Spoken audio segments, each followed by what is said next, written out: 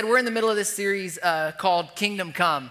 And we're basically talking about what it means to bring God's kingdom here to earth. And we've said since the beginning of this series that a kingdom is simply anywhere that the king's will is done. It's the king's domain. And we used to have this mantra here at Access that we would say that we like to bring up there, down here. And that basically means that as Christians, as God's agents of change, we wanted to bring his kingdom, what was going on in heaven, here to earth. And so sometimes we only think about heaven, in terms of the afterlife. Like heaven is a place that we will go when we die. But as Christians, heaven wasn't just meant to be a place that we go, it was meant to be a thing that we take everywhere that we go. And so that's what this series has been about. We're looking at what it means to bring God's kingdom to earth. And see, what happens when we think about heaven only in terms of the afterlife is that we switch our destiny with our assignment. See, our destiny is that ultimately one day we will end up in heaven, but our assignment is to bring heaven to earth.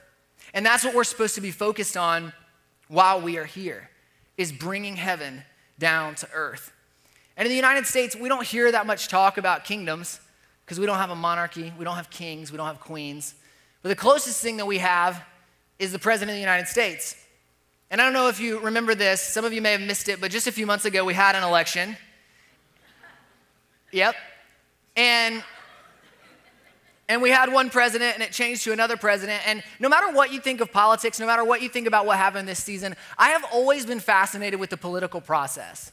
I have always been fascinated with the way that elections are won and the way they are lost. I've always been fascinated with the transfer of power. And so I don't know about you, but I find myself during these seasons like glued to the TV, and not like the news as much as like the History Channel, where they'll spend like 2 hours talking about like the presidential limo, or 2 hours talking about Air Force One. And they'll talk about different presidents and different events that have affected how those things operate. That stuff is completely fascinating to me. And I thought I had seen it all, but this year I found out something that I did not know before this year. I found out that the White House stays completely the same as the incumbent president had it. Decorations, furniture, clothes, pictures.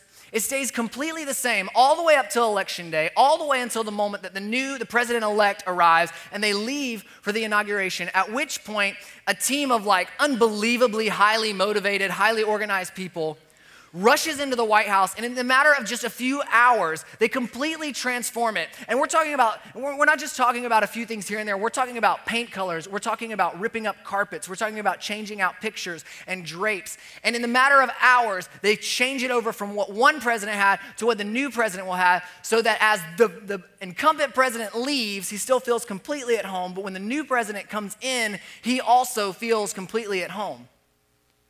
And that is mind-blowing to me, because I can't even clean my house in 5 hours. I have moved before, and the idea of reducing that process into like 5 hours from beginning to end is incomprehensible. I don't know how they do it. And then you add in the fact that all of these people and all of these items that they're bringing into this house have to go through rigorous security. It seems impossible. And while it's unbelievable, it's not all that surprising. Because as a culture, when we're talking about royalty, when we're talking about people of authority, we talk about presidents and kings, it's kind of understood that we would never want these people to feel displaced. We couldn't honestly expect an outgoing president to spend his last few weeks in office in some sort of construction zone where he can't find his socks and his suit and his tie.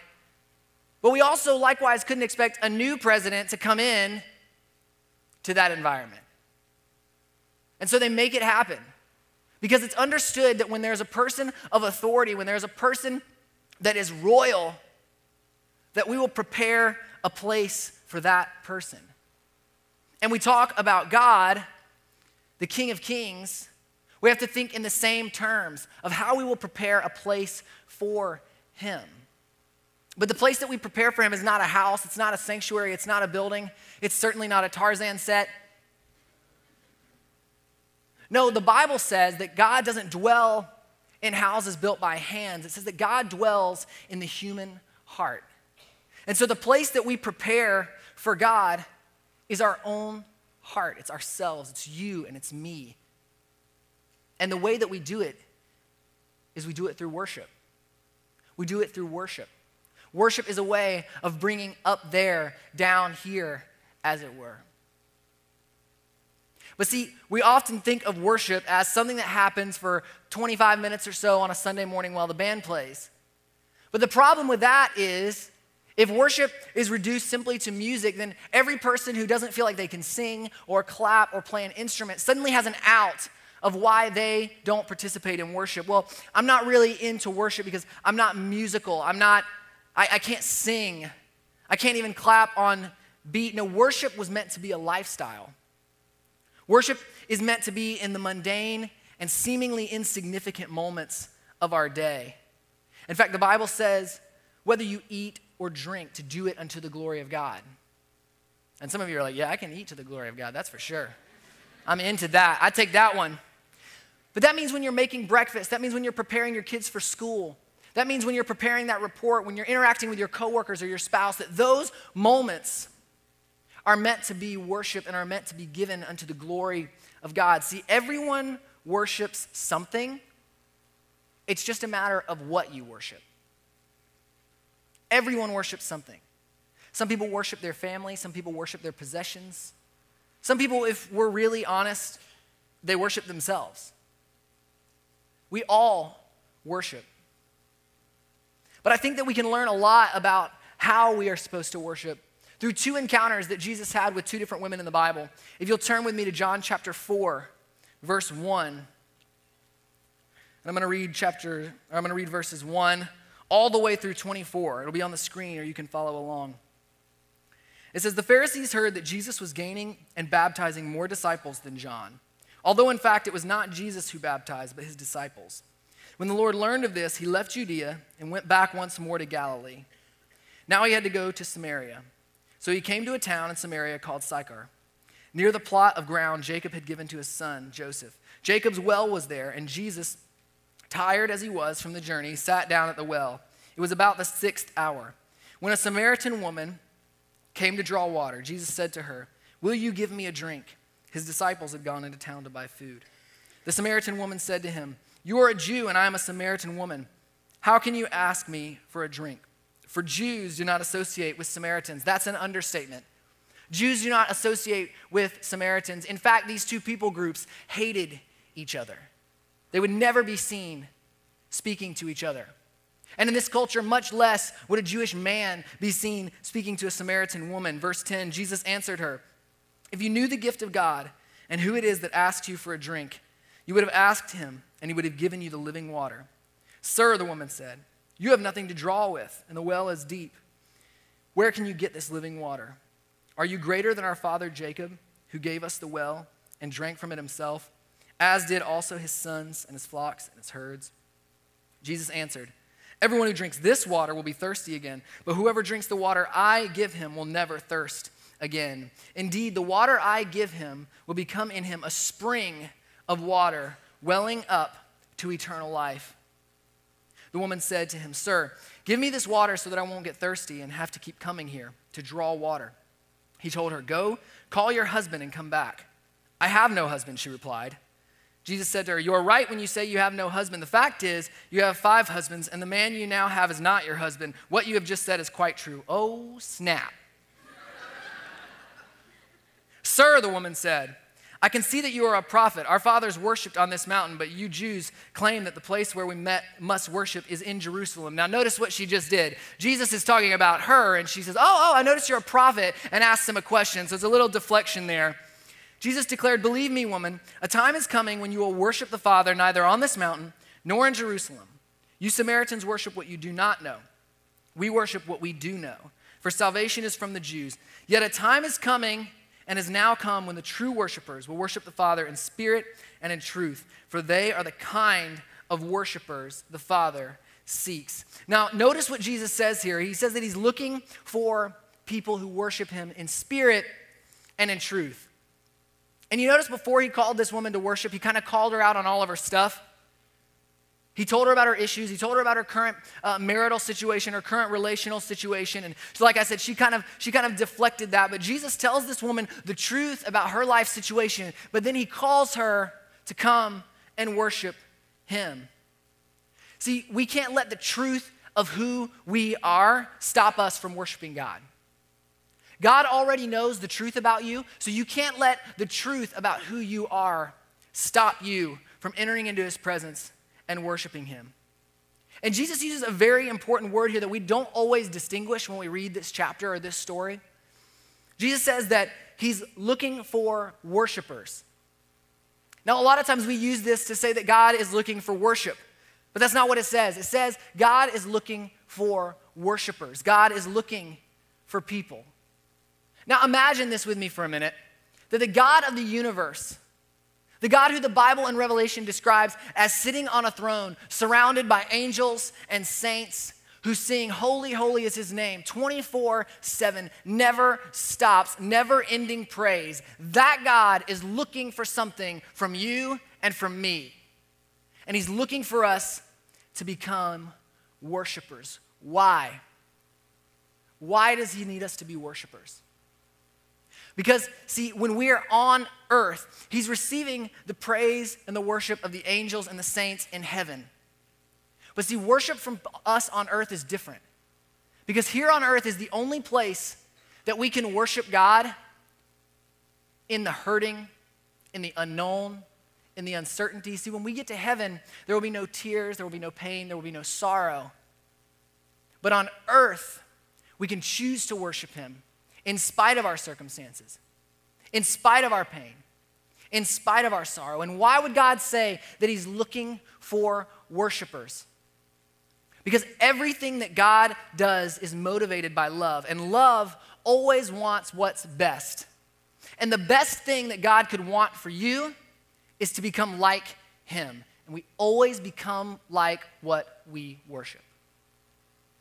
We always become like what we worship. See, some people hear that God is looking for worshipers, and what they envision is some egotistical God that sits on his throne and is just starving for affirmation. But in actuality, God's desire for you to become a worshiper is about what it does to you. God's desire for you to become a worshiper is about the fact that when you see him, you will become like him. And he could want nothing less and nothing more than for you to be like him. And it was with that in mind that he designed us to be worshipers. And so likewise, if God wants worship to be the thing that makes us like him, we have to understand that the other side of that coin is that one of the enemy's greatest tools would be to disconnect you from worship. Because if he can disconnect you from worshiping God, he can disconnect you from becoming like him. He can disconnect you from your identity. You were created to be a worshiper. You can't fully fulfill your assignment to bring the kingdom of God to earth without embracing fully a lifestyle of worship. But what does that look like? What does a lifestyle of worship look like? If you'll turn with me to Luke chapter 10, verses 38 through 42. Again, this is a moment that Jesus encounters with a woman. And it says this: as Jesus and his disciples were on their way, he came to a village where a woman named Martha opened her home to him. She had a sister called Mary who sat at the Lord's feet listening to what he said. But Martha was so distracted by all the preparations that had to be made. She came to him and asked, "Lord, don't you care that my sister left me to do the work by myself? Tell her to help me." Now, I've heard this because I have 2 daughters. And sometimes I tell them to clean their room. And for a while, you'll hear noises in there that sound something like cleaning. And then all of a sudden, one of them will come walking out. And they'll say, "Dad, Sophia's not helping me, or Bella's not helping me. Will you tell her to help me?" This argument between sisters has continued through the ages. And Jesus says, "Martha, Martha," the Lord answered, "you're worried and upset about many things, but only one thing is needed. Mary has chosen what is better, and it will not be taken away from her." Several years ago, the president at the time, Barack Obama, and his wife, Michelle, they went to visit the Queen of England. And that's a very intense situation because apparently there's a lot of protocol and there's a lot that goes into how you act around the King of England, even if you are the President of the United States. And so from what I understand, they had been briefed on all of this different protocol. In fact, there's all these different rules, like you don't shake the Queen's hand, you don't initiate a handshake. In fact, you don't contact the Queen in any physical manner other than a handshake, and only if she initiates the handshake. And listen to this, once she initiates the handshake, then you are just supposed to grasp her hand, but you don't shake, she shakes. There's rule after rule after rule.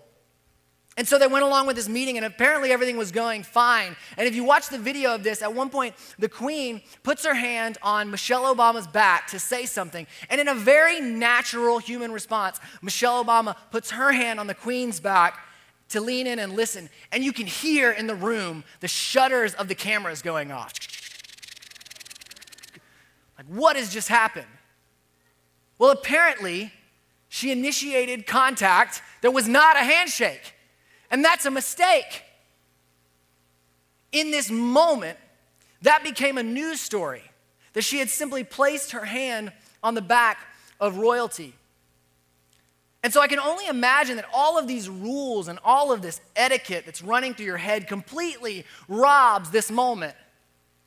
I mean, she's meeting the Queen of England.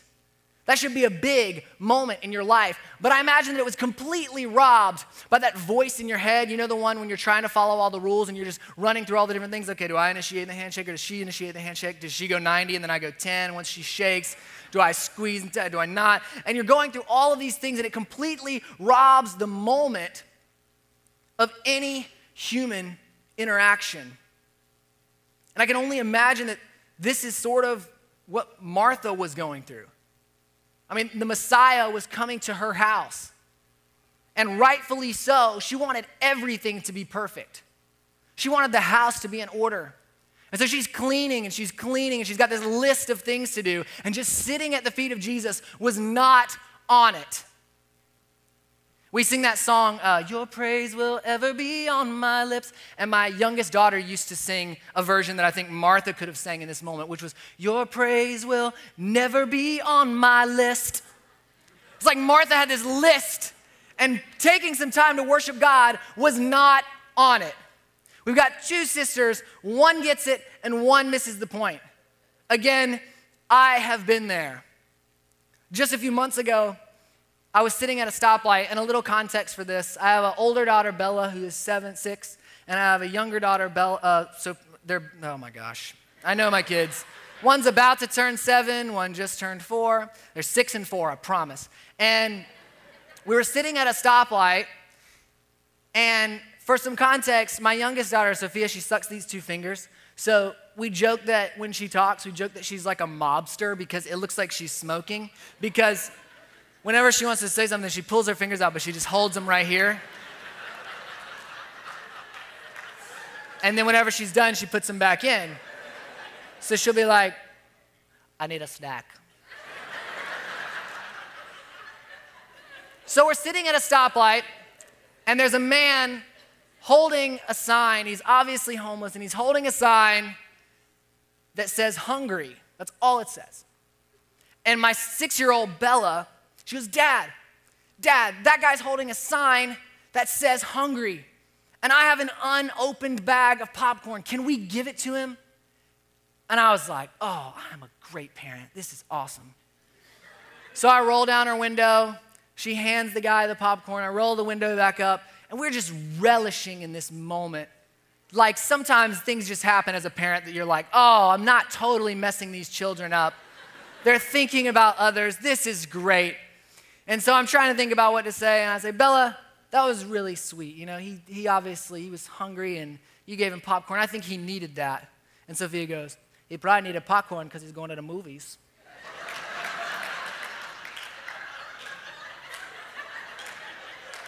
Just ruined the moment. Totally didn't get it.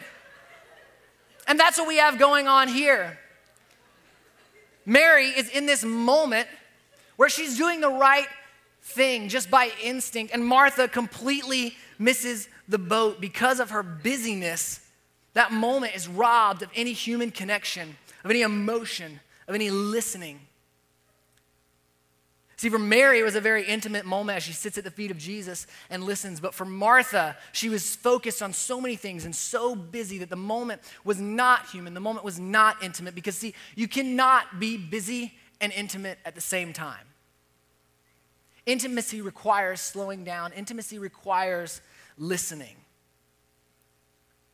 And so Martha says to Jesus, please tell her to do something.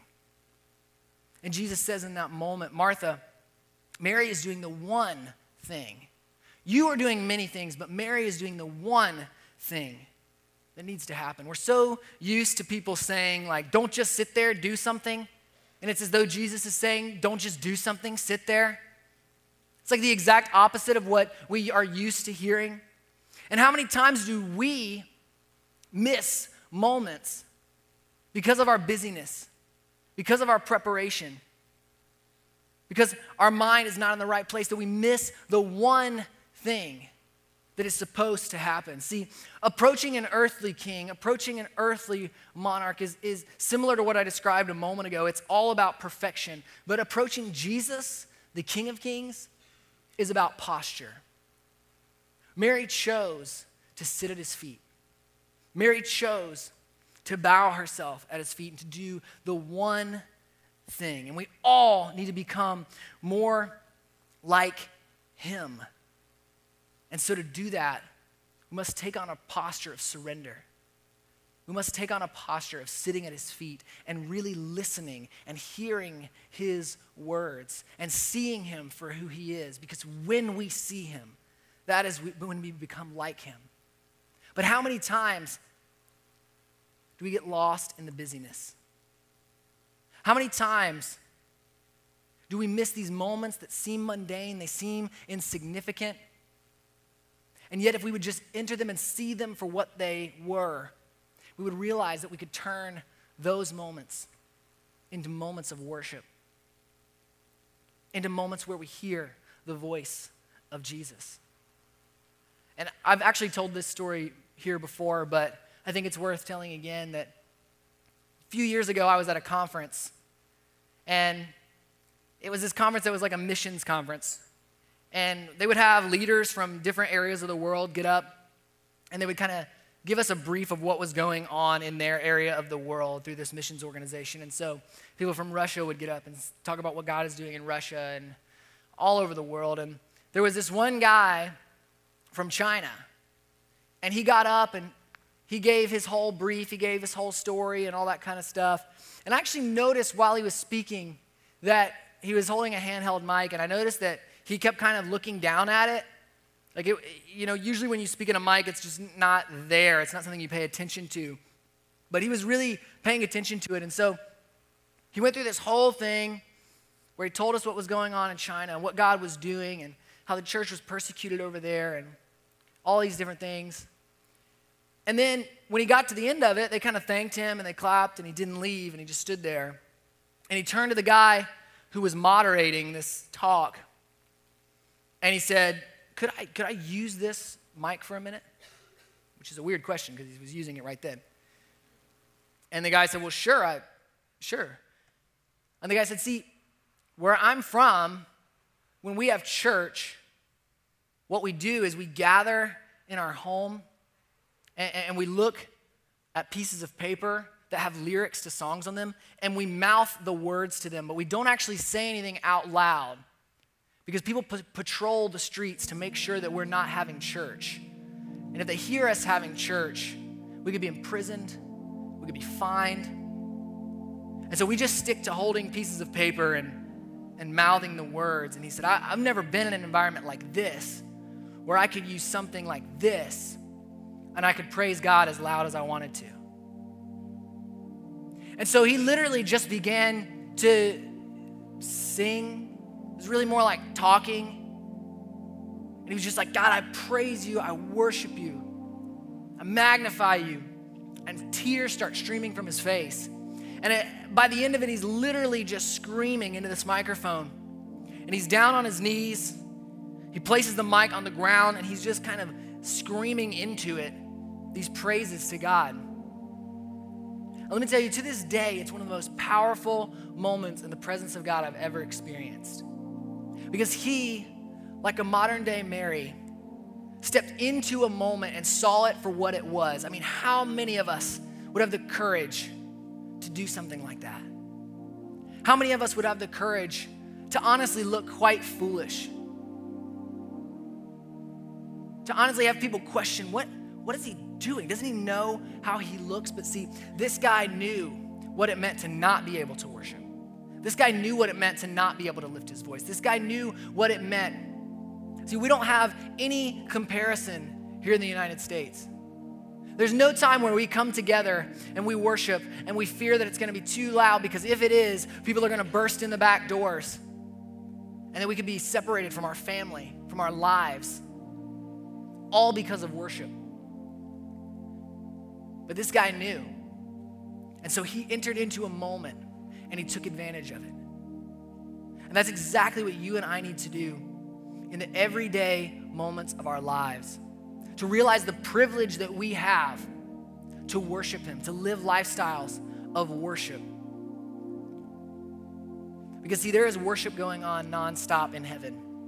And we can't talk about God's kingdom coming to earth. We can't talk about what happens up there happening down here unless we're willing to live lives of surrender and to live lives of worship. And may we be people who are known for laying down our lives to worship God. That as we sit at his feet, we would listen and we would hear and obey what he says, and that we would see him and that we would be like him. Would you bow your heads as we pray this morning? And as we do, there may be some of you in this room who would say, I've never entered into a relationship with God. I've never surrendered my life to him. And if that's you this morning, I would just ask that you do it today, that you don't wait. And so if that's you and you would say, I'm in this room, but I have not surrendered my life to Christ, would you lift up your hand this morning? No one's looking around. Would you just lift up your hand to let me know? Yeah. And there's another group of people in this room who would say, I've surrendered my life to God, but if I'm just honest, I don't surrender the daily moments. I don't live a life of worship. I don't live a life that is laid down at his feet. And I can do better. And I want to do better. And if that's you this morning, would you lift up your hands? So many across the room. And so God, this morning, for those in that first group that you said, I didn't surrender my life to the Lord, I've never done that. Would you just in your heart right now pray, God, I ask that you would come into my life. I surrender myself completely to you. I acknowledge that I'm dependent on you and that I need you. Come and take over every part of my life. And if you're in here this morning and you would say, I want to do better at surrendering my life to the moments of worship. I want to do better at sitting at his feet and being aware of his presence. Would you just right now take a moment and just do that? Just open your heart, open your mind, and say, God, I'm here. God, I'm listening. And God, would you open my eyes to see the moments where I'm distracted by the many things when I should be doing the one thing. And God, I just ask that as a church, that we would be known as a people who worship you, God. That we would be known as a people, God, yes, that worship you with all we have when we're in this room together. But God, that we would also be known as people who worship you with all we have, with the everyday moments of our lives, God. And we thank you for that. In Jesus' name, amen.